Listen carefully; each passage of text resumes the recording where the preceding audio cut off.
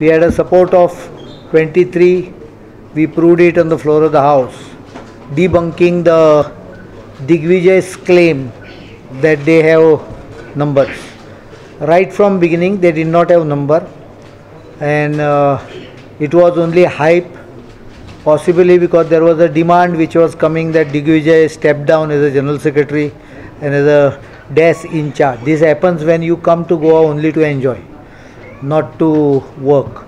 And now on 22nd there will be speaker selection, 23rd governor's address, 24th budget, and the session will end there to meet again as per the requirement.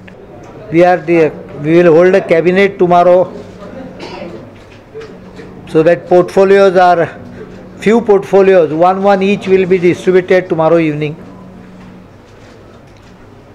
By tomorrow, it may be declared day after tomorrow, because the governor has a program outside Goa, so it will require the formality of faxing it, taking her signature and coming back. Maybe it will be notified day after tomorrow morning.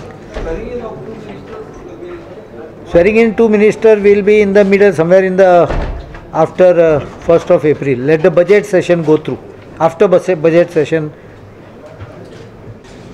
there are some minor issues which might be requiring cabinet attention. So, plus we have not met as a cabinet because I was waiting for vote of confidence. I have not cleared important files.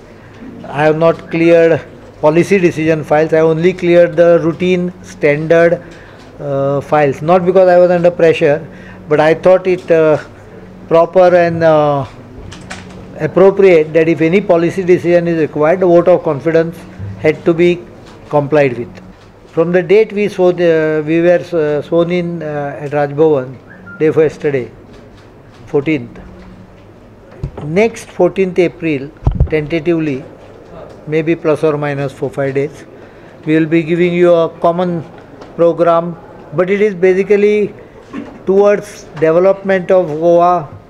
Bureau Report, HCN.